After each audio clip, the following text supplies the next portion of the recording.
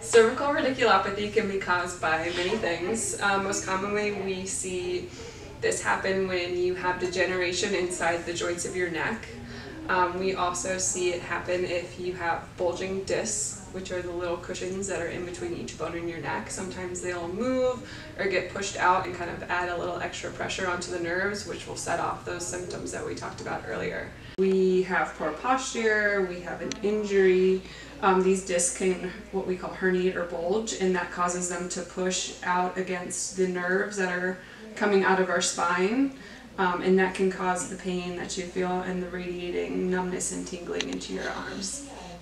This can also happen from a traumatic injury, which throws off the alignment in your neck and can compress nerves, causing you to feel those pain and symptoms that we talked about. So what do you do if you think you are suffering from cervical radiculopathy? It's really important that you address it early on when you first start feeling those symptoms. You don't want this condition to get worse because you are dealing with nerves, and prolonged nerve damage can cause a lot of problems in the future.